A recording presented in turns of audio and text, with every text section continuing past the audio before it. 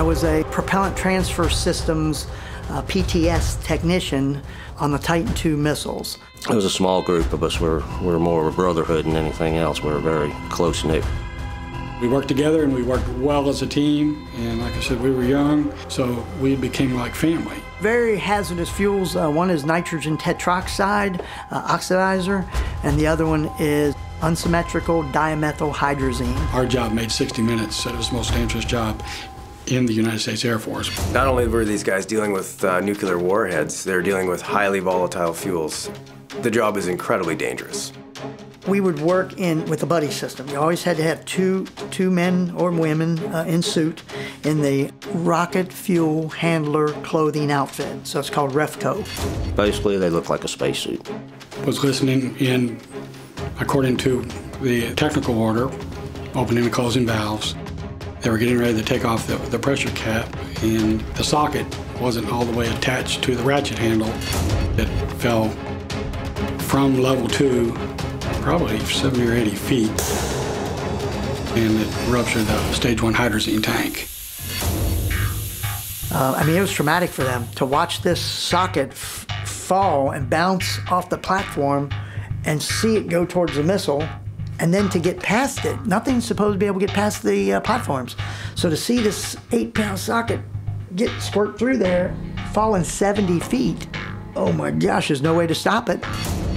You know, hopefully it drops into the bottom of the W, which it did. It hits that bottom thrust mount, bounces into the tank, punches a hole inside the tank, and they're watching this spray out. There's no way to stop this or contain this, and they see this instantly, this white smoke cloud just coming up the silo towards them.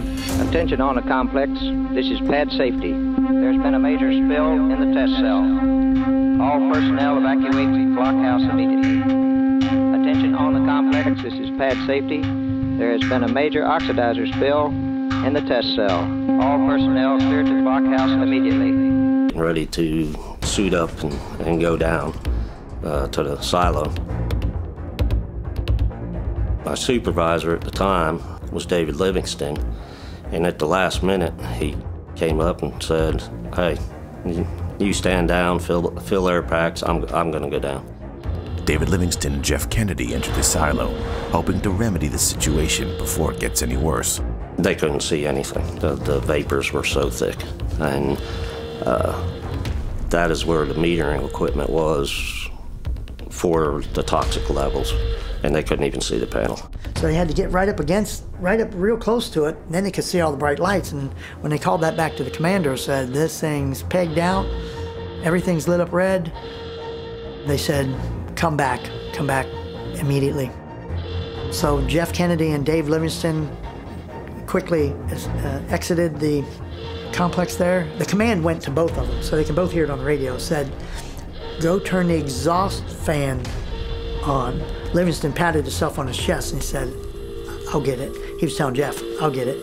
So he walks down, gets down to the very bottom, flips the fan switch on, walks back up the steps. So within seconds of that fan switch coming on, the missile exploded.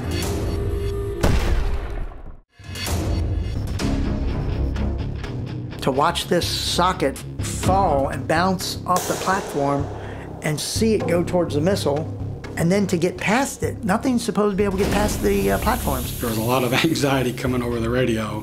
This white smoke cloud just coming up the silo towards them. When we started seeing all the fumes coming out of the exhaust shaft, we knew it wasn't good. David Livingston and Jeff Kennedy entered the silo, hoping to remedy the situation before it gets any worse. So Livingston patted himself on his chest and he said, "I'll get it." Flips the fan switch on, walks back up the steps. So within seconds of that fan switch coming on, the missile exploded. It was like a bang, the loudest bang I ever heard in my life. It broke my right eardrum. I mean, a bang and a concussion. And the concussion was wind. It just threw me on my back. I was probably an 1/8 or 1/10 of a mile up the access road when it blew. I wasn't that far, but even up there I could feel the the blast of the heat, it felt like a blast furnace. So I can just imagine what they went through, you know, down there at the gate. I'm sliding on my back, and it's getting faster and faster and faster going up the street. I feel like I'm gonna slam into something at any time. And luckily there was nothing behind me. It was all asphalt road. It looked like a nuclear bomb went off. I mean, it was just a ball of fire that went what seemed like as high as you could see. But I mean, everything was just under such pressure from being in that silo and stuff. It broke windows out of houses miles away. They claimed, I've heard somebody say that they actually heard the blast all the way back at the base, which was almost an hour away. It's like 750,000 pound blast door that goes over the missile. And it blew that over a quarter mile away. I mean, just straight up over, missed all the treetops and set it down.